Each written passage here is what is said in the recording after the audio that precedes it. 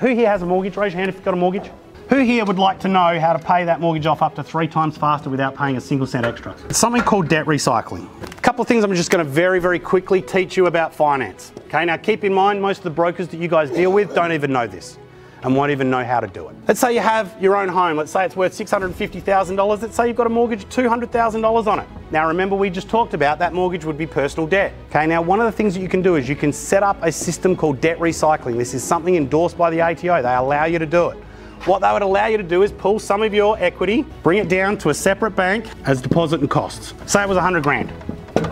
Okay, you pull that equity out and you take it to a completely separate bank. Now, firstly, most brokers will never tell you to do that. Why? Because doing bank loans all through the one bank is really easy for them. But if you take money out and take it to a second bank, it's extra applications, it's extra work for no extra money. However, what you've now done is put something called a finance firewall in place. Okay, you have all your properties financed with the same bank, they're in control. 90 days, no payments, they take all of your houses. Okay, that's how it goes. So what you do is you have every house with a separate bank.